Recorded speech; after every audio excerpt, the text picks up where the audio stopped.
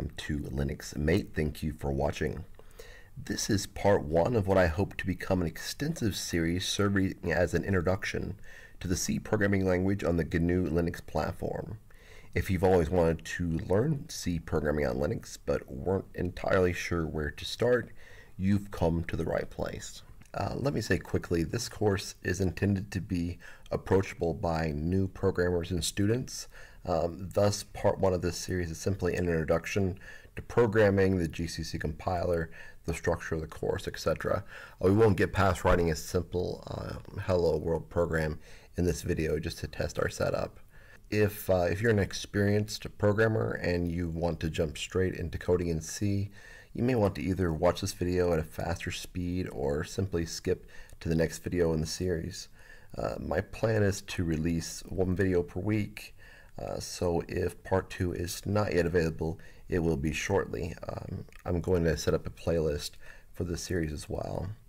If you're relatively new to programming, I would strongly encourage you not to skip ahead into the coding without going through this introduction, because we're going to give you the context you need to follow along for the rest of the series. So before we go too far, we need to answer the question, what is GNU? The GNU project was established in the 1980s by Richard Stallman. Stallman is one of the most brilliant and influential programmers of all time. He started the GNU project to write a brand new free operating system that could be shared and modified without proprietary licensing restrictions that Unix and other commercial operating systems at the time had and still have today. The GCC compiler that we will use in this series to create our programs was originally developed by Stallman. It has been improved and developed by thousands of volunteers from all over the world over the past 35 years. I would encourage you to go to the GNU.org website and read up on the GNU project and the Free Software Foundation if you haven't done so already. It's very interesting. The next question we need to answer is, why another C tutorial? C is one of the most well-documented languages around, with massive amounts of online learning resources available. So this is a fair question. There are a few reasons why I decided to create this series. Many C tutorials are cryptic, generalized, or incomplete, and given the age of the C language, a lot of these resources are also fairly dated.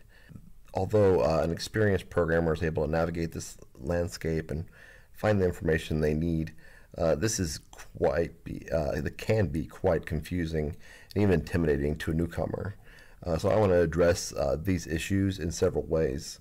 The first of which is I want to focus on not generic ANSI C, but rather a specific and probably the most widely available C compiler, the GNU GCC compiler, as well as the Linux programming API. This will help eliminate confusion about differences in compilers and operating systems, APIs, etc. Problems that a lot of new users run into when first learning C. Secondly, I will focus on what I believe to be the simplest solution to any problem. There are dozens of ways to accomplish nearly any programming task, but my goal isn't to simply present you with all options or even the most efficient option, but rather to give you the simplest approach that's easiest to understand, so you can get up and running as quickly as possible. And thirdly, we will aim to provide you with everything you need to learn programming on Linux. Since most tutorials are as generic as possible, since C is so portable, they usually don't cover things like creating color text in the terminal, or interacting with databases, or communicating over a network, other things which have different implementations on different platforms and operating systems. Since we'll be focusing on one platform, the GCC compiler on Linux, we can explore some of these topics earlier, which will help make your programs more interesting sooner, more exciting. And lastly, I've kind of said this already, but my ultimate goal is to make C as approachable, easy, and enjoyable as possible to learn. Feel free to give me feedback throughout the series regarding how well I'm achieving these objectives. So why would someone want to follow this course? First of all, if you're studying computer science, you'll probably be required to learn C. So this could be a good resource for that purpose. If you'd like to write software for Linux, particularly system type software such as daemons, network software, even if you eventually intend to develop in C++, getting a good solid C foundation on Linux is essential. It's even more important if you'd eventually like to contribute to free software projects such as GNU or the Linux kernel. Lastly, and I readily admit this one sounds a bit controversial, but learning C teaches you how to be a real programmer. And I should probably say learning C makes you a better programmer, more so than other languages. I'm not saying this to cast developers who write in other languages as inferior. Far from it. There are many amazing Python, Java, C# developers who develop excellent software. Most modern languages have their purpose and are ideal for large numbers of projects.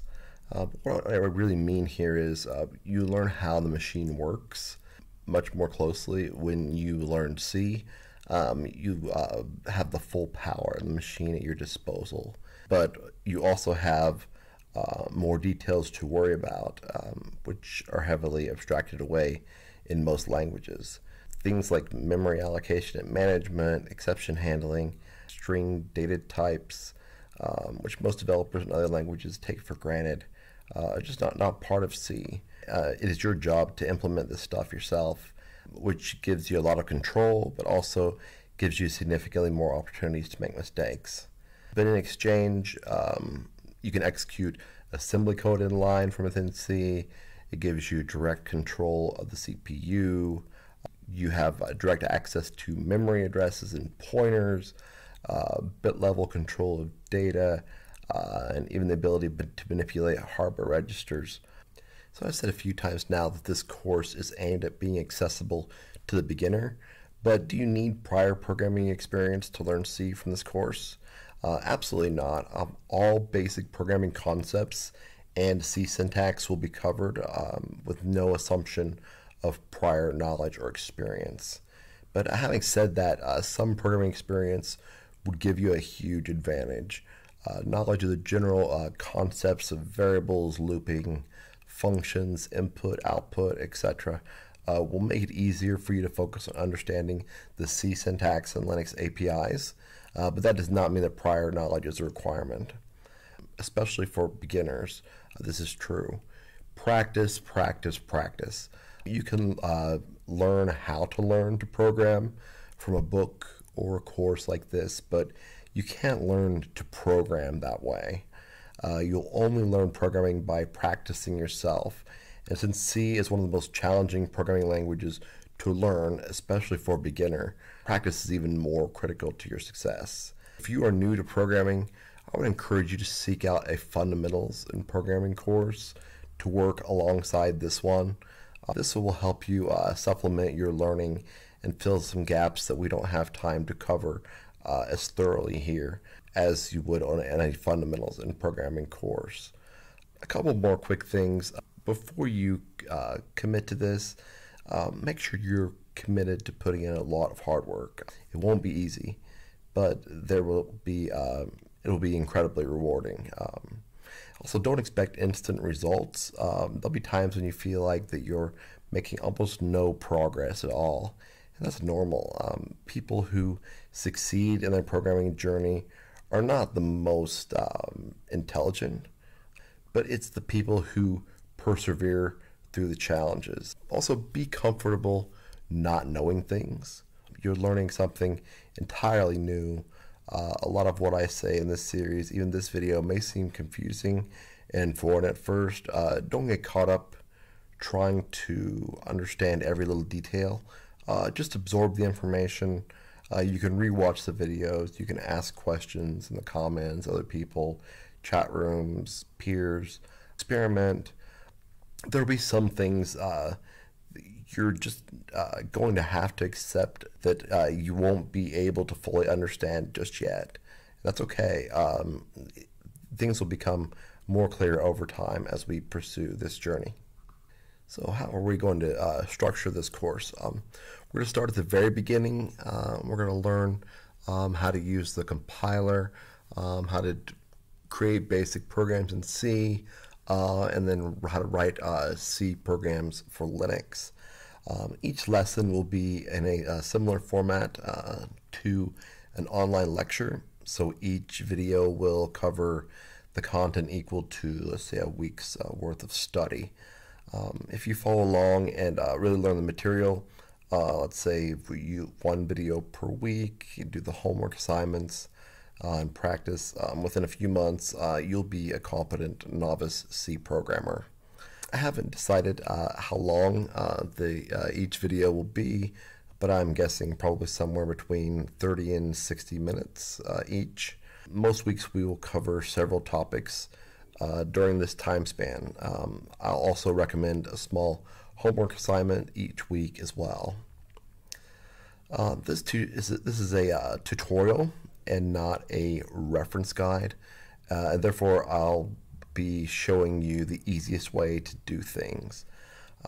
This is not an exhaustive look at everything that you can do in C and in Linux, but will hopefully serve as a launch pad for your learning. So I'll be teaching concepts, not memorization. And as I said, my goal is to release one lesson per week. Sometimes life and career get in the way of our hobbies, so all I can say is that I will do my best, so we'll see how we go. So where exactly do I intend to go with this series? In addition to teaching the basics in C and the Linux API, I'd eventually like to take a look at some cool things like networking, creating a GUI interface in GTK, threading, processes, how to embed assembly code into your C source, and maybe even look at writing some Linux kernel drivers or look at some other kernel development related topics. But before we get ahead of ourselves, we're going to focus on learning the basics of programming and the C programming language. So what is not covered? As I said, we'll be focusing on Linux and C, so we won't be covering anything about Windows or Mac development, although most of what we'll cover is also applicable to Mac and other Unix-style platforms. I also have no plans to cover C++ in this series as of now, but we'll see where we go with that.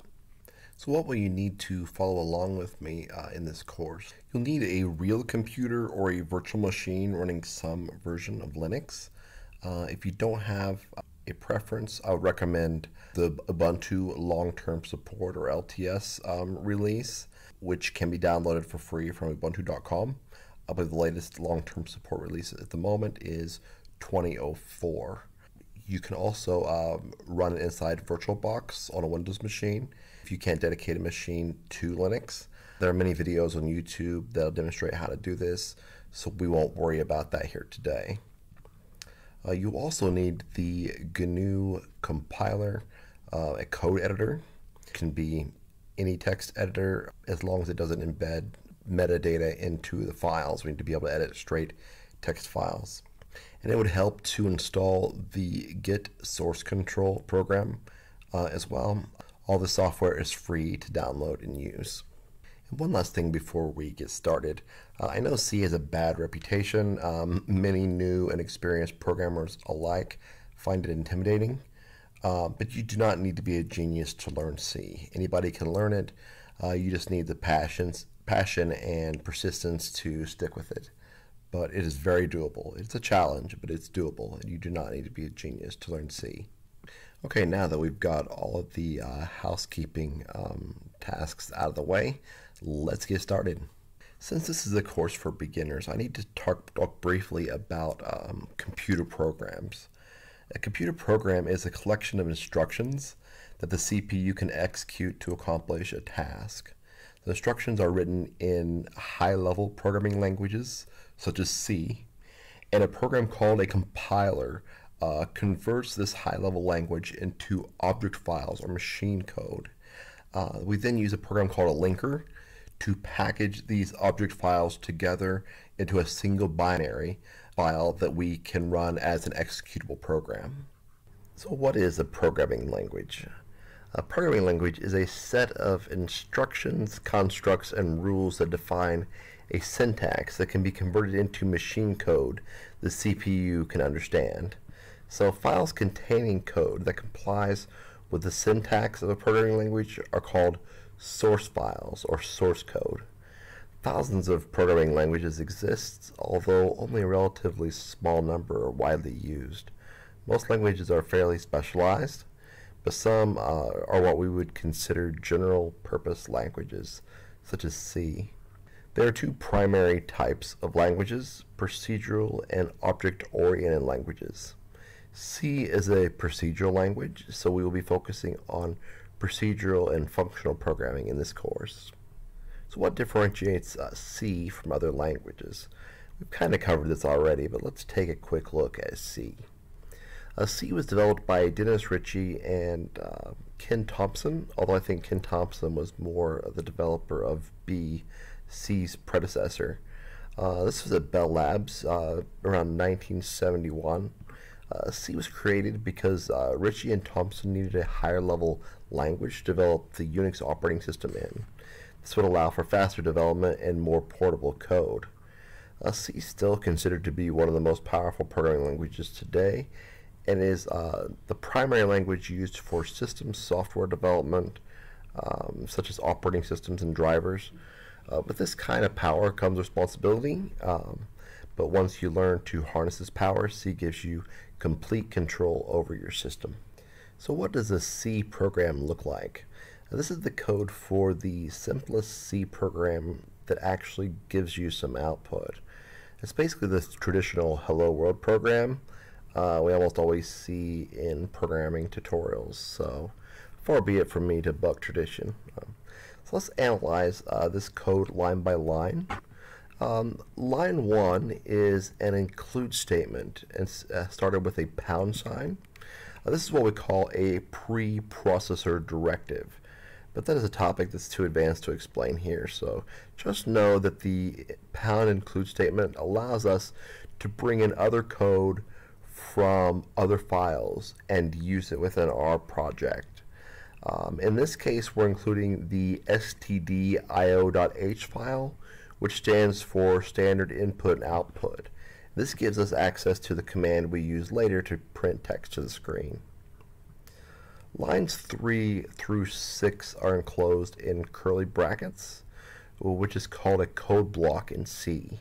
We call these code blocks functions, and we give them names. This function is called main and is required to exist in every C program. This is the code block that's executed when your program starts. The int means the function returns an integer value or a whole number when it completes execution. We'll discuss this later in the lesson as well.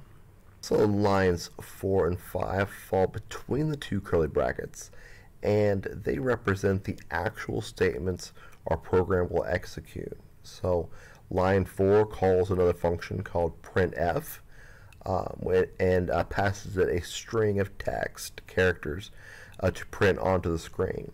So the printf function exists in the standard IO library and has already been written for us. Then line 5 uses the return statement to pass control back to the operating system. A couple of quick things to note. C is a case-sensitive language, meaning that capital A and small a are two different characters. And secondly, if you notice, the executable statements inside a C function must end with a semicolon, which is the line termination character in C. Okay, let's write this program to test our setup and make sure our compiler is working correctly. Also, it'll give us an opportunity to go through the process of writing code and compiling and running it, so that we'll be using these steps a lot throughout this course. So let's have a look. I already have a place set up to save my code files, so I'll just create a new file called hello.c. I'm going to use the Vim text editor because it's my personal favorite, but feel free to use any editor that you like. Just make sure that it saves as pure text files instead of adding metadata like word processors, etc. So let's go ahead and create the file hello.c, and then we will include the stdio.h file, our standard input and output.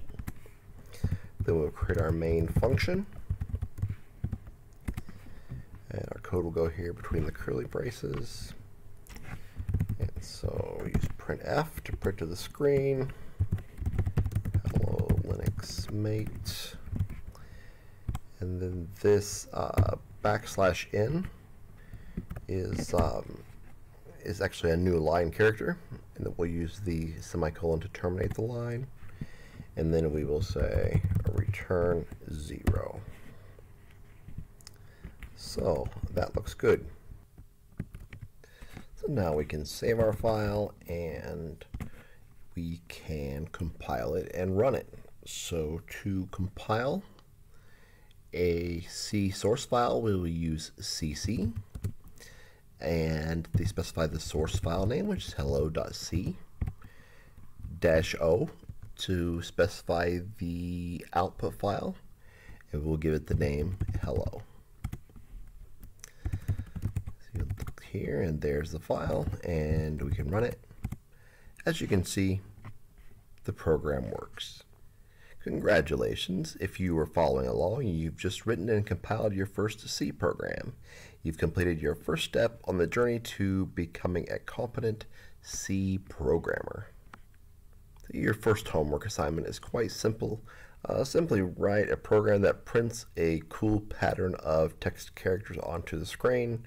Print at least 3 lines of text.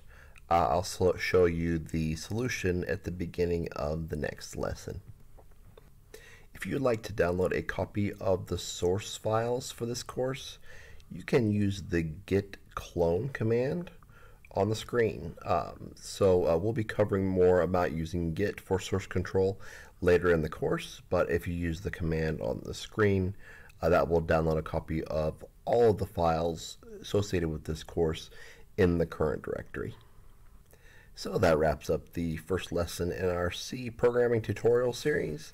If you have any questions or comments, please post them below. I will do my best to help.